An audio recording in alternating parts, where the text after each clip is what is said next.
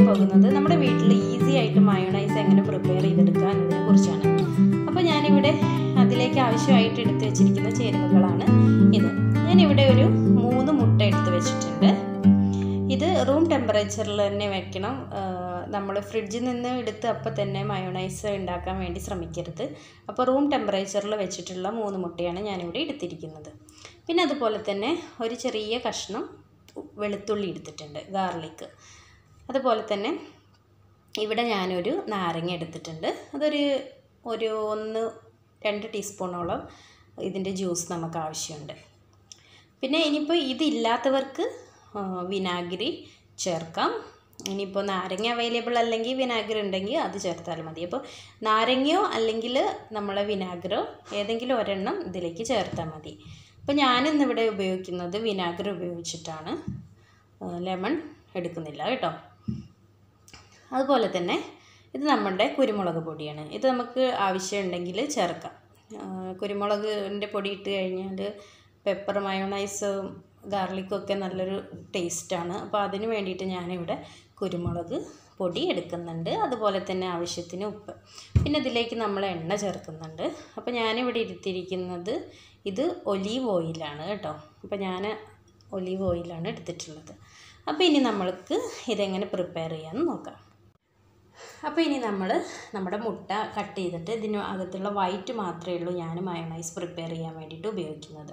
ഇതിൻ്റെ യെല്ലോ ഉപയോഗിച്ചിട്ടും ചെയ്യുന്നവരുണ്ട്. അതിന് കുഴപ്പമൊന്നുമില്ല, വൈറ്റും യെല്ലോയും നമുക്ക് ഉപയോഗിക്കാം. പക്ഷേ ഞാൻ ഇന്നിവിടെ ഉപയോഗിക്കുന്നത് ഇതിനകത്ത് വൈറ്റ് മാത്രമാണ്. അപ്പോൾ നമ്മളിത് ഒരു ജാറിലേക്ക് പൊട്ടിച്ചിടുന്നതിന് മുന്നേ നമ്മളുടെ ജാറിന് അകം നന്നായിട്ട് വൃത്തിയായിരിക്കണം. അതുപോലെ തന്നെ അത് നന്നായിട്ട് കഴുകി ഇതുപോലെ ഡ്രൈ ആയിരിക്കണം കേട്ടോ. ഇതിൻ്റെ ഇവിടെയൊക്കെ നന്നായിട്ട് തുടച്ച് വൃത്തിയാക്കണം. ഓക്കെ. അപ്പോൾ ഇനി ഞാൻ ഇതിനകത്തേക്ക് നമ്മുടെ മുട്ട പൊട്ടിച്ചൊഴിക്കാം. ഞാൻ മുട്ട പൊട്ടിച്ചൊഴിക്കാൻ പോവാണ്. മുട്ട പൊട്ടിച്ചൊഴിക്കുമ്പോൾ നമ്മൾ ചെറുതായിട്ട് ഇവിടെ ഒരു ഹോൾ ഉണ്ടാക്കി കൊടുത്താൽ മതി.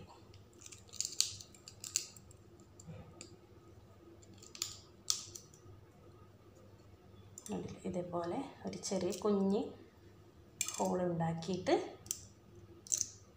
കൊടുത്താൽ മതി.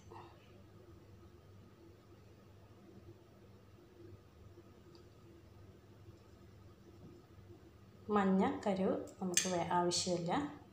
അപ്പം ഞാൻ ഇത് മാത്രമേ എടുക്കുന്നുള്ളൂ കേട്ടോ.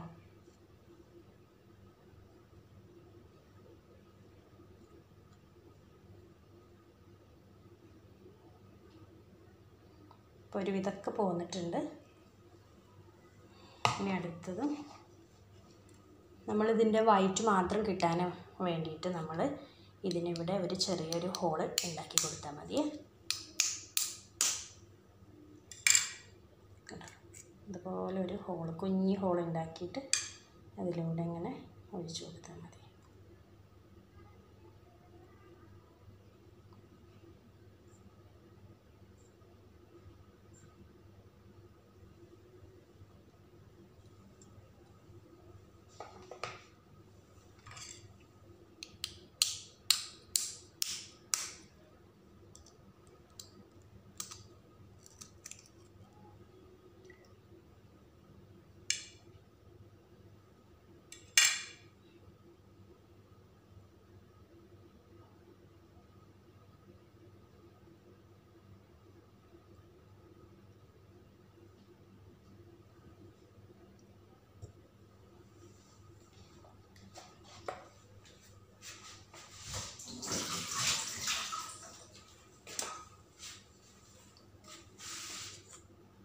കണ്ടില്ലേ? അപ്പോൾ ഇത്രയും നമുക്ക് ഈ മുട്ടയുടെ വെള്ള ഇത്രയും നമുക്ക് കിട്ടിയിട്ടുണ്ട്. അപ്പോൾ ഇനി ഇതിലേക്ക് നമുക്ക് ബാക്കിയുള്ള ചേരുവകൾ ചേർക്കാം. അപ്പോൾ ഇനി ഇതിലേക്ക് ഞാൻ ചേർക്കാൻ പോകുന്നത് ഇത് നമ്മൾ നേരത്തെ ഇവിടെ എടുത്ത് വെച്ചിരിക്കുന്ന നമ്മുടെ വെളുത്തുള്ളിയാണ്. ഇത് അധികമൊന്നും ചേർക്കേണ്ട ആവശ്യമില്ല, കുറച്ച് ചേർത്താൽ മതി. അത് ഇതുപോലെ ഇങ്ങനെ ചെറുതായിട്ട് സ്ലൈസ് ചെയ്തിട്ട് ഇതിലേക്ക് ഇട്ട് കൊടുക്കണം. ഇത് അധികം ചേർത്ത് കഴിഞ്ഞാൽ വെളുത്തുള്ളി വല്ലാതെ ചവയ്ക്കും. അപ്പോൾ നമ്മുടെ മയോണൈസ് അത്രയ്ക്ക് അങ്ങനെ ടേസ്റ്റ് ഉണ്ടാവില്ല കേട്ടോ. അപ്പോൾ ഞാനിത് ഇപ്പോൾ ഒരു ചെറിയ വെളുത്തുള്ളിയാണ് എടുത്തിരിക്കുന്നത്. അപ്പോൾ ഞാനിത് മുഴുവനായിട്ട് എടുക്കുന്നില്ല. കണ്ടില്ലേ?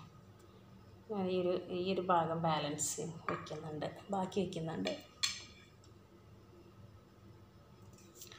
അപ്പോൾ ഇനി ഞാനിതിലേക്ക് ചേർക്കാൻ പോകുന്നത് വിനാഗിരിയാണ്.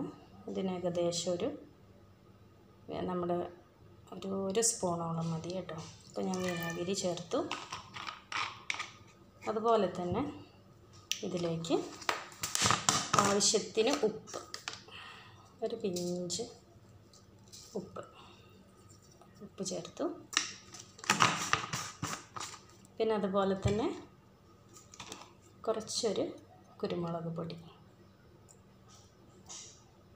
കണ്ടില്ലേ, കുരുമുളക് പൊടിയാണ് ഞാൻ ചേർത്തിരിക്കുന്നത്. ഒരു പിഞ്ച് കുരുമുളക് മതി കേട്ടോ. അപ്പോൾ ഇനി നമുക്കിത് മിക്സിയിലൊന്ന് കറക്കിയെടുക്കാം.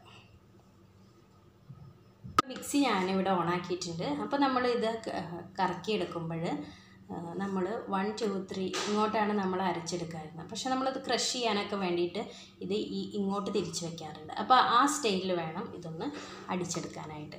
അപ്പോൾ ഞാൻ ഇത് ഇങ്ങോട്ട് തിരിച്ച്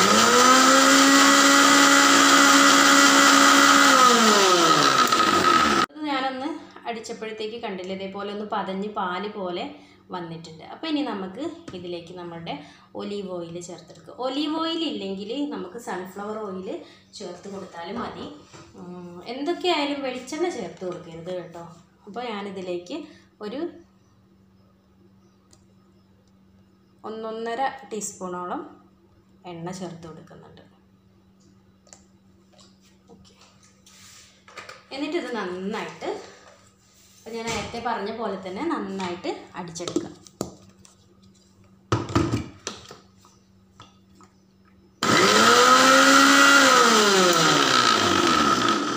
ഇതിൽ നമ്മളുടെ മയോണൈസ് ഇവിടെ നന്നായിട്ട് പതഞ്ഞ് വന്നിട്ടുണ്ട്. അപ്പോൾ ഞാൻ നേരത്തെ കുറച്ച് എണ്ണയുള്ള ഒഴിച്ചിട്ടുണ്ടായിരുന്നത്. അപ്പോൾ ഒന്നും കൂടി പതഞ്ഞ് വരാൻ നമ്മളിത് കുറച്ച് എണ്ണ ഒഴിച്ചു കൊടുക്കണം.